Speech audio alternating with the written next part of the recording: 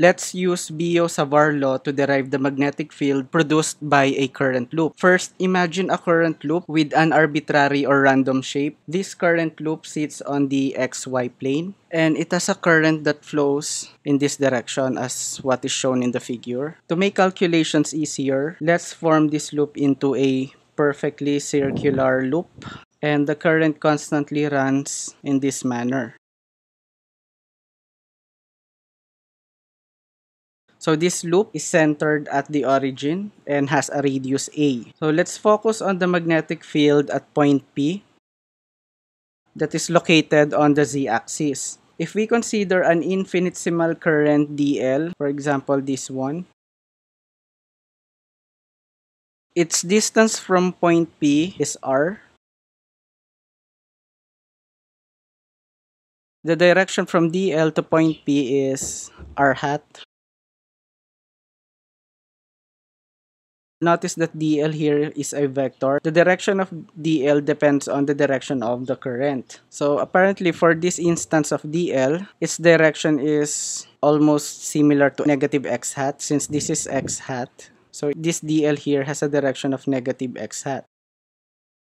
If you use the second right-hand rule, dl cross r hat results to this direction of magnetic field.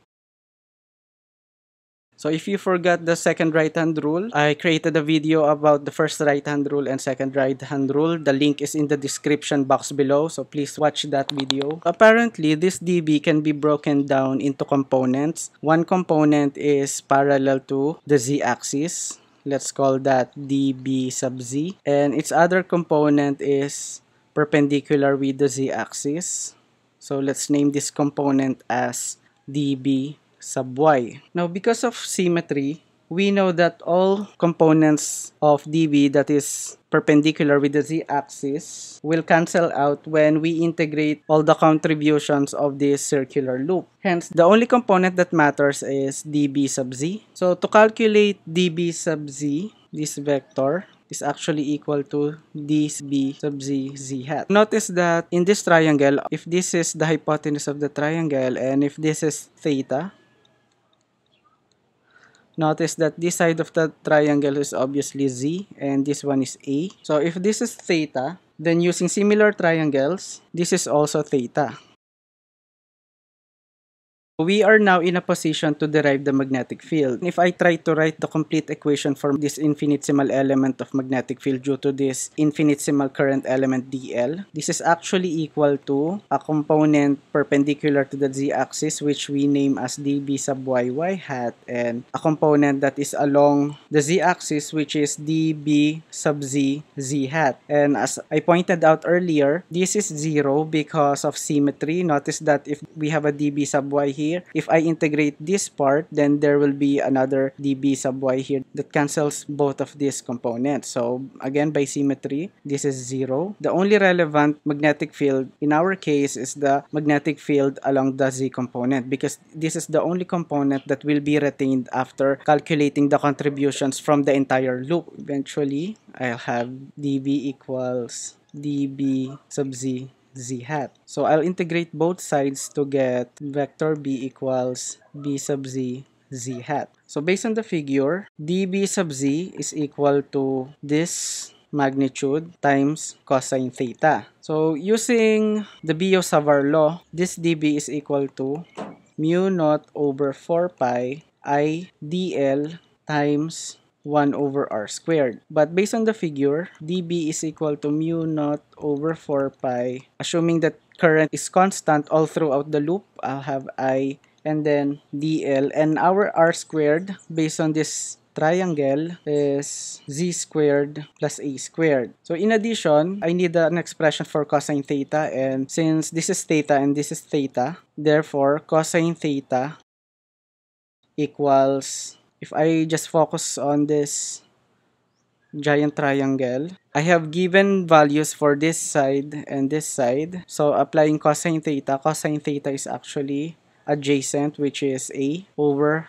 hypotenuse, which is square root of z squared plus a squared. So to get dB sub z, I multiply dB and cosine theta.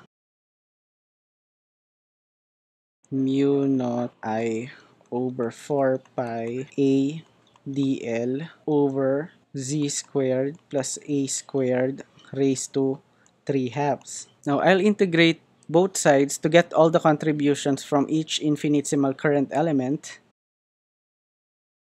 I'll be able to get the total contribution along the z-axis, which is the only relevant component of the magnetic field, equals, this is constant, constant, constant, constant, and constant based on the figure. So no matter what element you choose, the value of each variable in these terms are constant. So I'll put it outside the integral sign. So I'll end up with mu naught IA over 4 pi z squared plus a squared raised to 3 halves integral of dl. So apparently, the integral of dl is the entire length of the loop.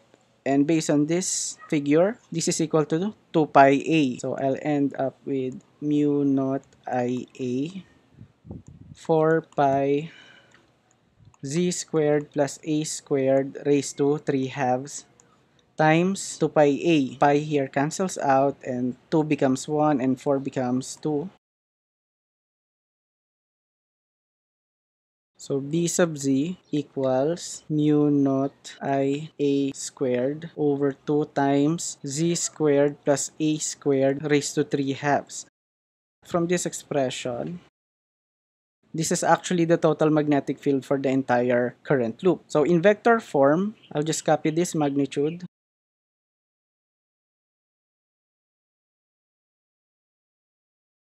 And its direction is along the z-hat. In the figure, I have only one current loop. But for example, this is my imaginary coordinate axis. If I have n number of circular loops, but they are tightly spaced so that they are almost equidistant at point P, then using superposition principle, their magnetic field contribution is actually additive. Therefore, if I have n circular current loops, I'll just literally multiply this expression with n here if you have more than one circular loop. Otherwise, if you have one circular loop, then n equals 1, and then I'll end up with this expression. B equals mu naught ni a squared over 2 times z squared plus a squared raised to 3 halves z hat.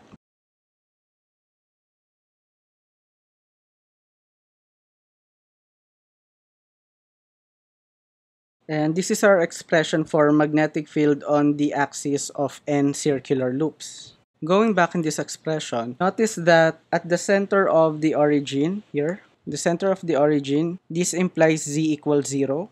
The value of z at the origin is obviously 0. At the center of the current loop, we have z equals 0. And if I try to plug this z equals 0 here, I'll end up with magnetic field equals mu naught ni over 2a. So this is our expression for the magnetic field at the center of n circular loops. Don't forget to like this video, subscribe to my YouTube channel, and hit the notification bell button for awesome updates. Thank you for watching!